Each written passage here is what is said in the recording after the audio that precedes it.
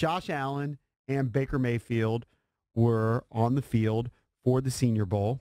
And Baker Mayfield apparently really impressed, even though in the game I think he only had 7 attempts and completed 3 of them for like hardly any yards. Yeah. But I guess over the course of the week of practices into the game, Baker Mayfield, a lot of people are now saying he could potentially go number 1, which is stunning based on all the talk throughout the season was it was going to be Sam Darnold or Josh Rosen. That would be idiotic if the Browns took him number 1 Yeah, but overall. that sounds more like based on Dorsey and what the Browns like necessarily than what the league would be. Well, also, but some of the writers who were covering, who talked to some of the GM say that. You're right. GM John Dorsey, who was the GM of the Browns, said about Mayfield, what I was impressed with when he first got to Oklahoma, his teammates early in summer, he had digested the playbook and understood it within 2 days. And then the love and conviction that his teammates have for him, you can see and that. part of what that is, too, is him saying, well, if his stock is going up, if you want Baker Mayfield, you have to trade up to number 1 to get him. Whatever the Redskins do, they can't move up. No. We already did that. Absolutely not. You know, you can't move up. If anything, move back. You can't move up. And it seems like just the more and more as time passes. Here's the thing. People are thinking that transition tag is a viable possibility. The transition tag, when you add in the $10 million, is presumably going to go up, would be about 17% of the cap, which is a lot.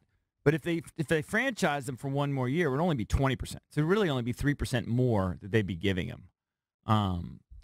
It's a lot, but they could work around. Except that if they franchise him, they're just going to leave anyway. He's not going to sign a long term. He's going to play for the $35 million and go, okay, well, I'm going to kill it on both sides. I'm going to kill it with the $35 million, and I'm going to sign a huge long-term deal. And maybe they could have some sort of wink-wink agreement. I don't know. I don't even know how these negotiations would work. Could they say, listen, we'll franchise you here with the understanding that you intend to sign, because we'll at that point have shown you, we've given you whatever it is, $79 million, whatever it is. 79, right. $79 million over 3 years. If that doesn't show you commitment to you, I don't know what does.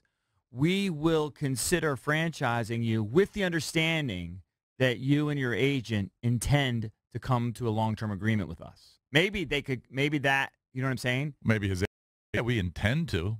I mean, we're going to. Correct. He could lie, but I think he seems to be a reasonable man. It just kind of depends on what Kirk wants. It does. I mean, we just don't know. It does. But is Kirk going to really say, if they franchise him and gave him $35 million, 79 over the last 3, that this team did not want me and never respected me? That would just be fake. That would be fake news. No, he couldn't say that after the 3-year He tags. couldn't say that. So then what else are you looking for? But he could still say, you know what? I still want to call my own shot. That's true. I don't want to be forced to stay somewhere. So in other words, here's what I would say.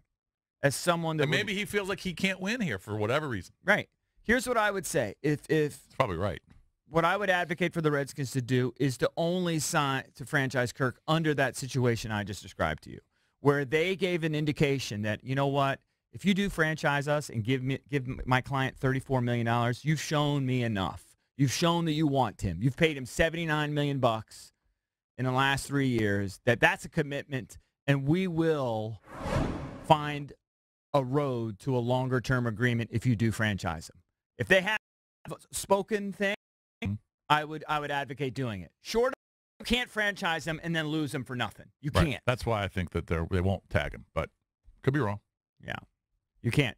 And let him go on and root for him wherever he goes. And then in that case, if he's gone and at 13 one of those 4 guys is available, I would advocate probably dice. But I would say this: if they do not have Kirk Cousins under center next year, it would be I would take the approach just as a fan that we're punting a year. So this is going to be a developmental year, whoever we have in there. Like, I don't think you can win. Seemingly, yes. I don't think you can win. I think it would be very rare that a rookie's going to come in and perform like Dak Prescott, because we don't have that offensive line. We don't have that running back. We don't have the receivers. You know what I mean? We don't have that.